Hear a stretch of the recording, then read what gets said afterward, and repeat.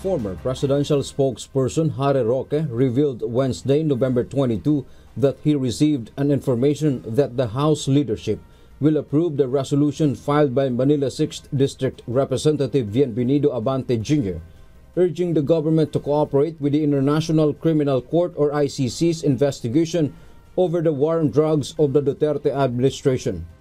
Ang balita ko pa, dahil ako naman po galing dyan sa Kongreso, abay sa susunod na linggo, aaproban na raw yan sa plenaryo. Yung kay Abante resolution. Ewan ko nga bakit biglang minadali?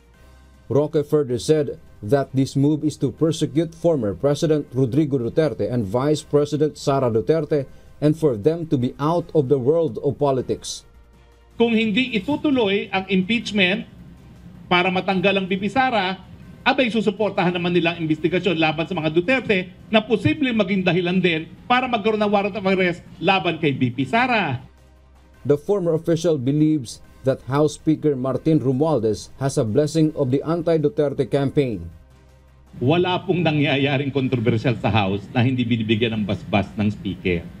Parang Diyos po talaga ang Speaker sa House, lalong-lalo na kapag budget season. Even Justice Secretary Crispin Boyeng Rimulya also allegedly seems inclined to study the House resolution which is completely contrary to the President's position. Ito ngayon na maging basehan para magpatuloy itong sinasabi ngayon ni Justice Secretary Rimulya na pag-aaralan ngayon ang issue ng pagtulungan sa ICC. Bagamat ilang beses na rin niya inulit ang sinabi ng Presidenteng hindi na makikipagtulungan. Noong Agosto, matapos namin magpulong kay Presidente, sinabi na ni Presidente, tapos na ang engagement namin sa ICC, hindi tayo makipagtulungan dahil ito ay hindi na tayo miyembro, wala na jurisdiction ng ICC. In a statement, Rimulya said the House resolution needs a serious study considering the Philippines is not anymore a member of the ICC.